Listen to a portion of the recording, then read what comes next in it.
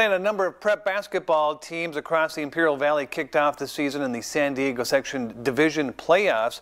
4 girls teams from the Valley look to take the next step to the quarterfinals on their way to a division championship. To Holtville High School, the band on hand as the 8-seeded Vikings draw up a game plan for the 9-seeded Lancers of Francis Parker. There they go. Now let's go late to the third quarter. Litzy Velarde with the rebound and finds Skylar Hansen for the 3. Vikings up 31-17.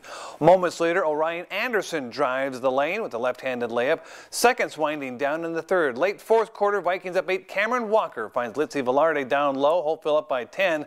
They would hang on to win this one in a close game, 49-46.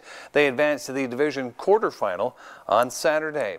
And the Vincent Memorial Scots, despite being the 5 seed, found themselves on the road against the Orange Glen Patriots because the Patriots were league champions. It didn't seem to matter because the Scots rolled to a 31-point win. Vincent Memorial next will play the 4 seed Hoover on Saturday.